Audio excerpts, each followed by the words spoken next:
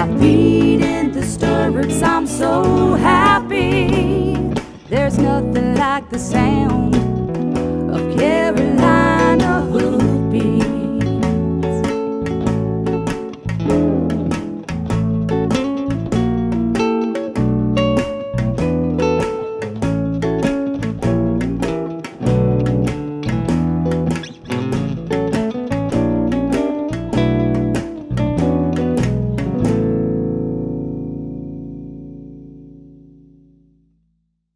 We're here in Williamston, North Carolina at the Bob Martin Agriculture Center.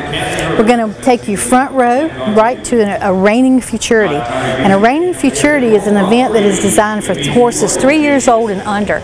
A lot of these horses have never been in a competition pen before, but I assure you it's going to be an event to enjoy. 22 entries, competition is fierce. Some of the biggest names in reining are right here in Williamston with us tonight.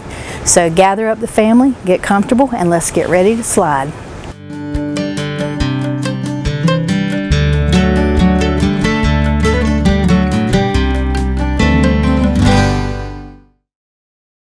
This is Beth Richardson from Columbia, Maryland, and she's president of the Virginia Reining Horse Association. And she's going to tell us a little bit about the association and what we're doing this weekend. So this weekend is probably our biggest show of the year. We have about 205 horses on the grounds. We have a what we call a futurity, so in reining horses terms, that is for 3-year-old reining horses.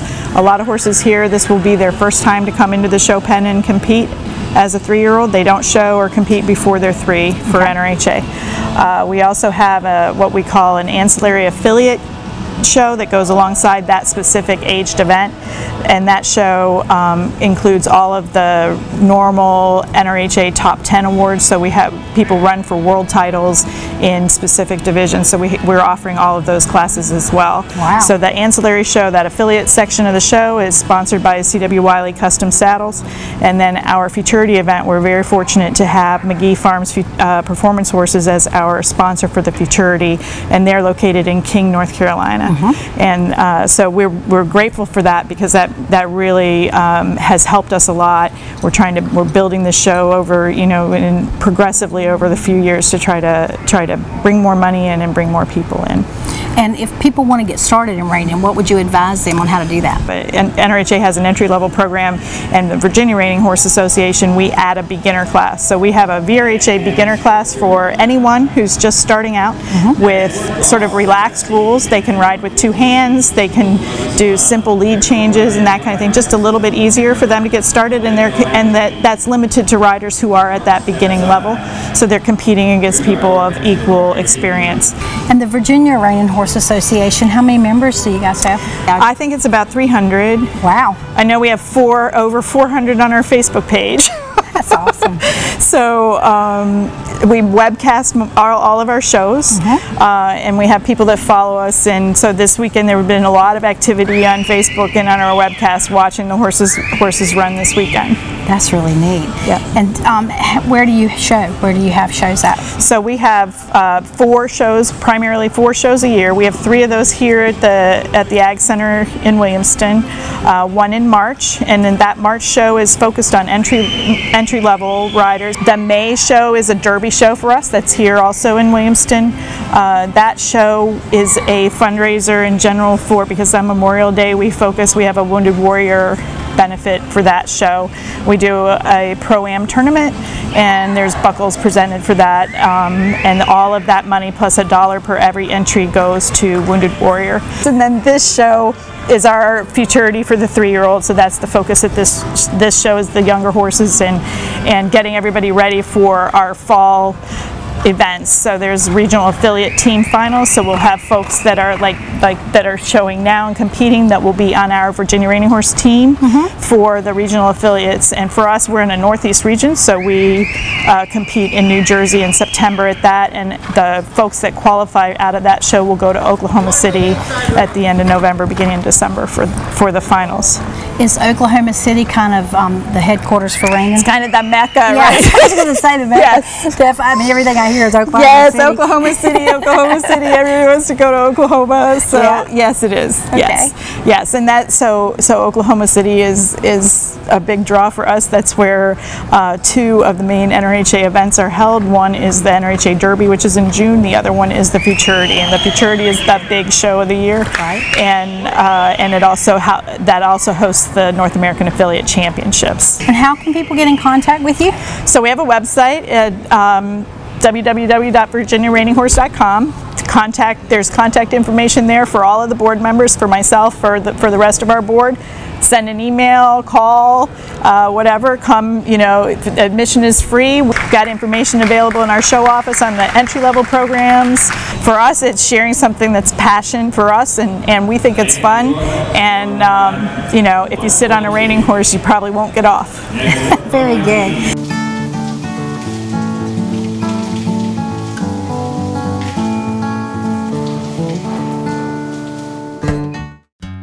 It is my pleasure to welcome you to St. Andrews University in Laurinburg, North Carolina. My name is Carla Wenberg, and I'm an instructor and coach here. I'd like to invite you to 300 acres of a world-class equestrian facility. We have a dedicated group of instructors that come from the horse industry. They are award-winning in their own right, that teach private and group lessons. We house about 100 to 130 head of horses during the school year, and we have about 170 students that take our equestrian classes. We'd like for you to come visit our facility. Hi, my name's Paul Dunn. I'm from Mule City Feeds here in Benson. I'm a member of the Benson Area Chamber of Commerce, and these are my mules. We want to invite you to come to Benson Mule Days in September. It'll be the 4th weekend, and starting on Thursday, we're going to have a concert. It's free. Please come and see that. On Friday, we'll have the mule events. And it's just like a horse show. You come, you bring your mules, you come sit in the stand, see what happens. The most fun thing that happens all day long is the mule race. We actually have people that are proud enough to go after riding mules, and after that we have a pull. Also on Friday we have rodeo and street dance, and there are all kinds of things going on at the Grove downtown. It's just like being at the state fair. On Saturday, it's really a great event where we have a parade like none other in the state of North Carolina. It's just like any parade for about an hour and a half. You get to see all the beauty queens and bands, and then after that there's about 2,000 horse and rider and wagons, and that's one of the biggest events in North Carolina. Saturday afternoon we have a bluegrass show, and Saturday evening we have more rodeos and street dances, and there's plenty of carnival rides for the kids. On Sunday we finish up with a rodeo and more carnival rides. Look forward to seeing you. Come on down to Mule Day this September.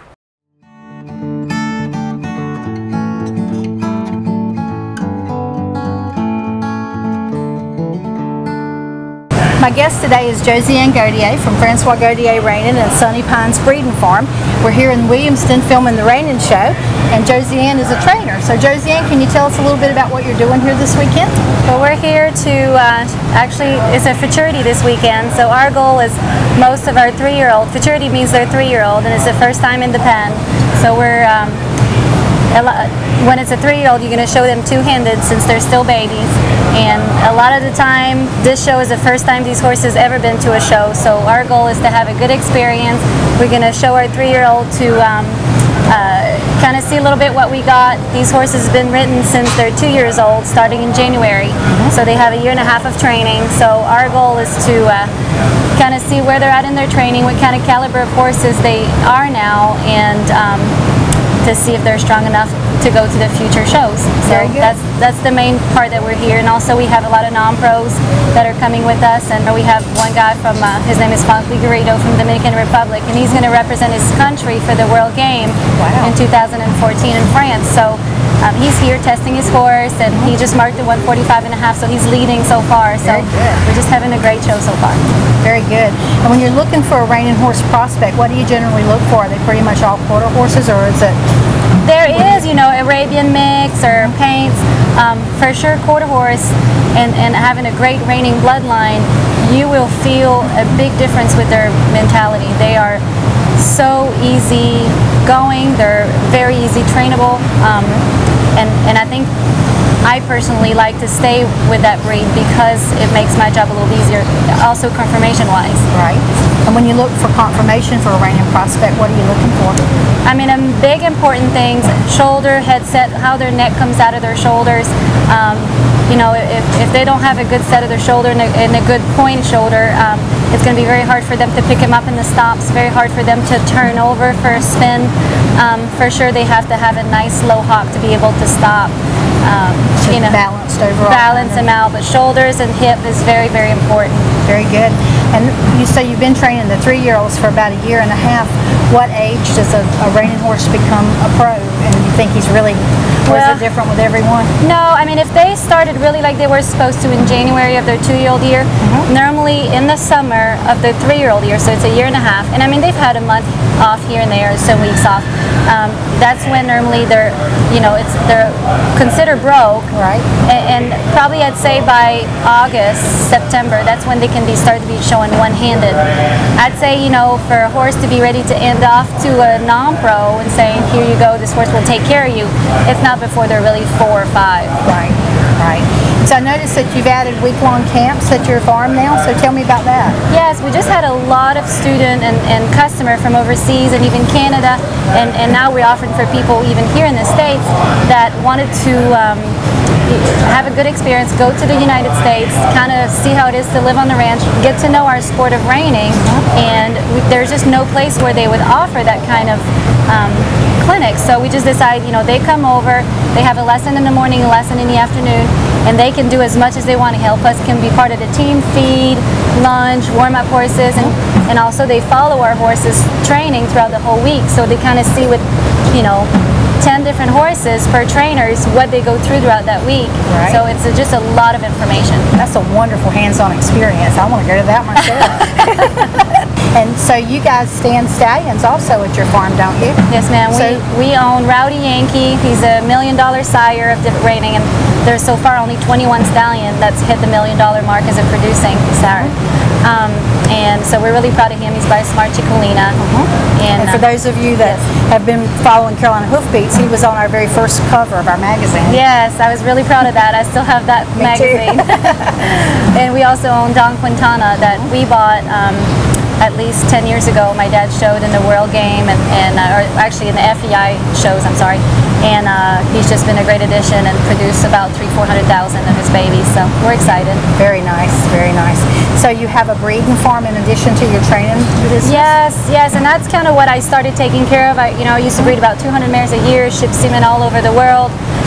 Now I'm more concentrated on the riding part of it, but it's very important, I think, as a rounded program, you want to be able to offer, I know what I like of a reining horse, so I'm going to try to produce those kind of offsprings to, after that, show and train and sell, and because I know what I like as a horse, and it's easier for me than trying to go out and buy that kind of caliber horses or that kind of conformation. Right. So we just try, we know our stallions, and we buy some good mares and we match them the way they're supposed to be and try to produce that baby that we want. Very good.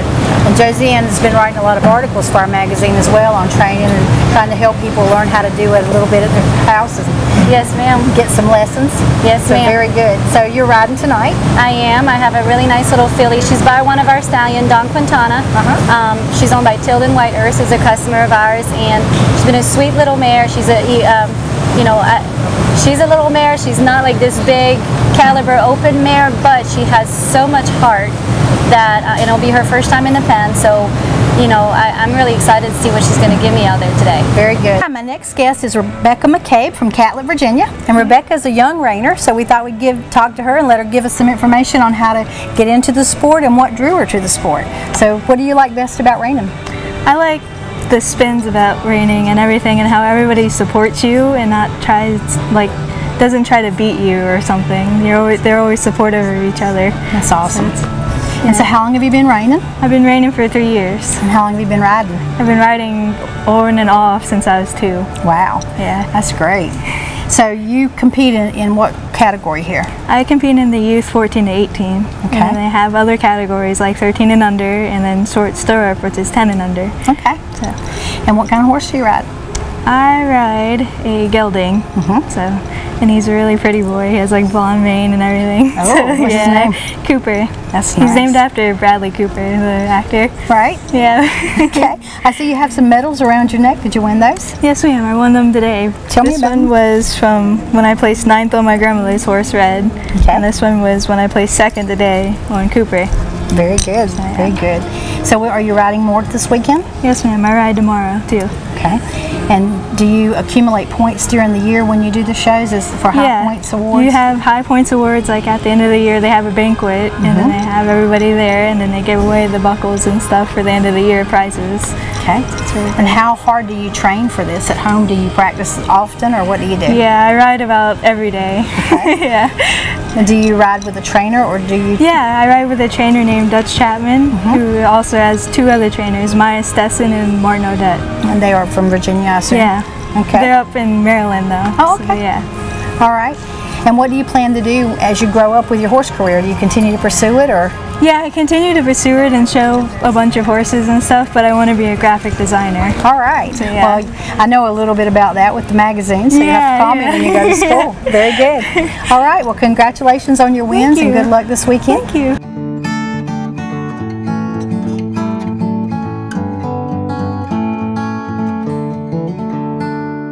Rodeo Virginia 2012, I had the opportunity to travel the country riding on many different horses and in many different saddles.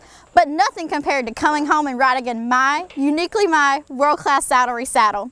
From its unique dog flower tooling to the custom stirrups made just for me, the saddle fits me and my horses perfectly. So whether I'm out running barrels or in a parade, the saddle is both durable and beautiful. It can get the job done and still look good while doing it. I look forward to riding in my world-class saddlery for many years to come. The North Carolina Horse Council was established in 1972. We are a nonprofit organization that puts every dollar received back into supporting and working for our members. We are a volunteer organization that is supported by people just like you, with passion and energy. Hi, I'm Sue Gray, Executive Director of the North Carolina Horse Council, and I'd like to share with you today a few reasons of why I would like you to join us. We are your voice. We work on rules and regulations that help you use and enjoy your horses each and every day. There's power in numbers. We have over 306,000 horses in North Carolina, making us 8th in the nation. We also have over 53,000 households owning horses with multiple owners within those households. And we are a $2 billion industry adding to the economics of the state of North Carolina. Power in numbers. We ask you that we can go and help to protect those privileges as we move forward. But we do more than that. We also do grants and we help to preserve land and protect our trails, and we support youth groups and other equine associations throughout the state.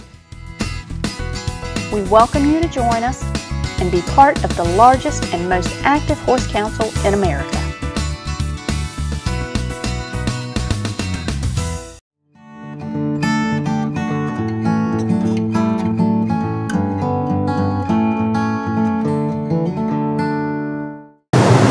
Hi, my next guest is Francois Gaudier, and Francois kind of started the reining industry in North Carolina and had a big hand in it.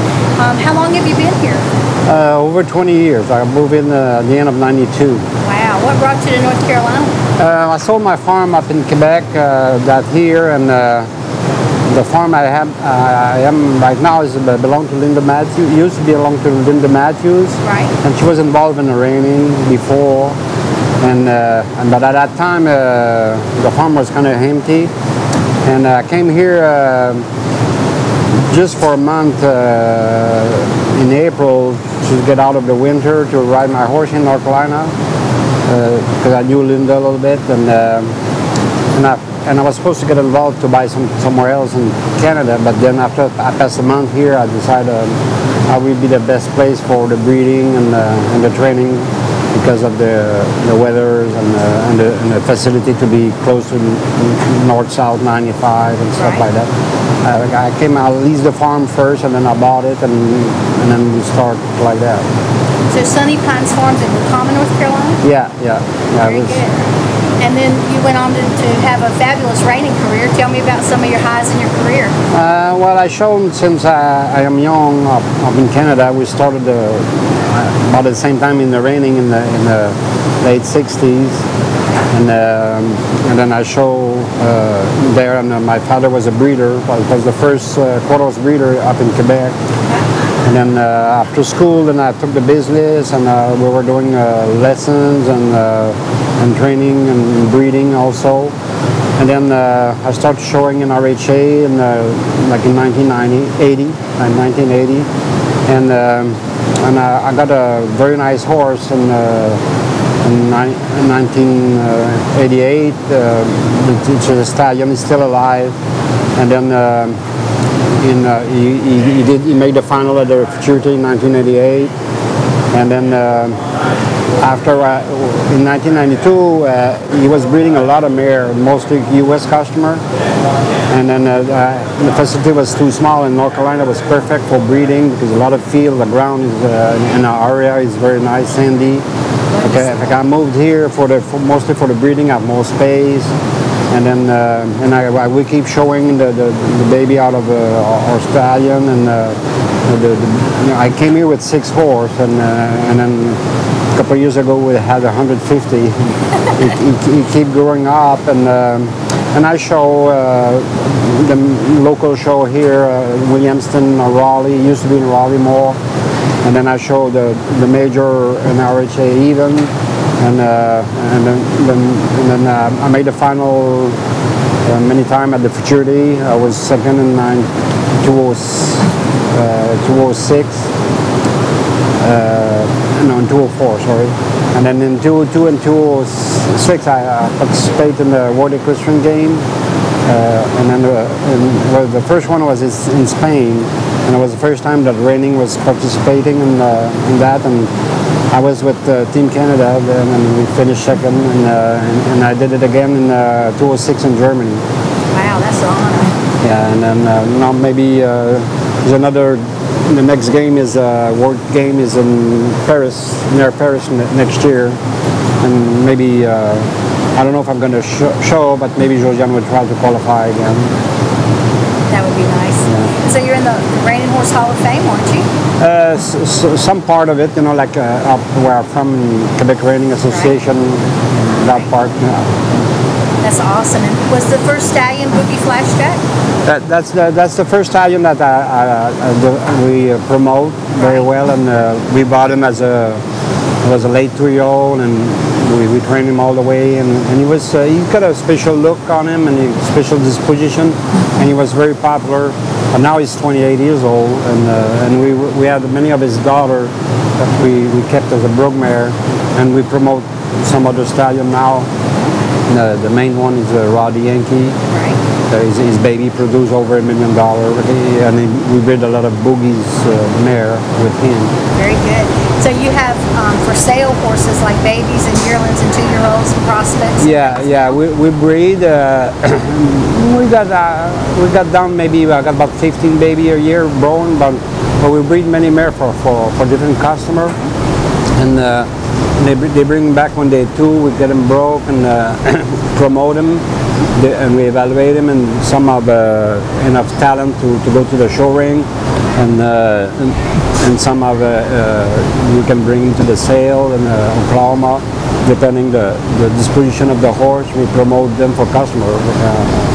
It's all related to the breeding. Right. And you have your own line of tag now too, don't you? Yeah. A few years ago,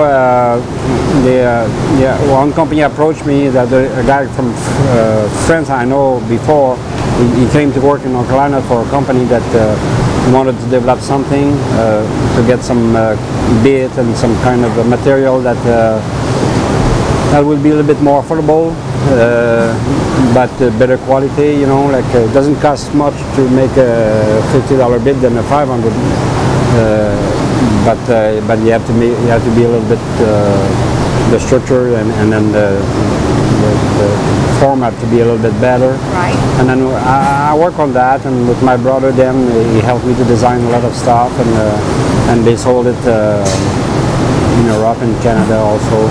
Okay. And people can buy that at your farm and online too? Yeah. We keep that. We keep it. It's not a big tack shop, but we keep the line and a couple of products for people to come. You know. Right.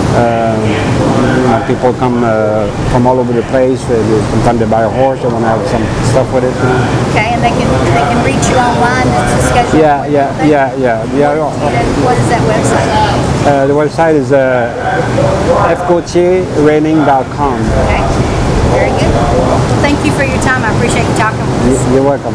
Thank you for watching today, and I hope that you'll stay tuned every Sunday night for a new episode of Carolina Hoofbeats. And remember, if you listen really carefully, you might just hear the sound of Carolina Hoofbeats near you. This episode of Carolina Hoofbeats TV was made possible in part by funding received from the North Carolina Horse Council, a North Carolina nonprofit corporation dedicated to representing and furthering the common interest of the entire equine industry in all 100 counties of North Carolina. Carolina Hoofbeats is brought to you in part by Newcomb Quarter Horses. Newcomb Quarter Horses with over 40 years experience. Find out how we can help you today. NewcombQuarterHorses.net. And by World Class Saddlery. Custom saddles, repairs, custom tack, and personal leather items. Find out more at worldclasssaddlery.com. And also by Carolina Hoofbeats Magazine, a free publication about the horse industry in North Carolina. Catch up on the latest issue at carolinahoofbeats.com. Nothing else matters. My feet in the stirrups, I'm so happy. There's nothing like the sound of Carolina Hoofbeats.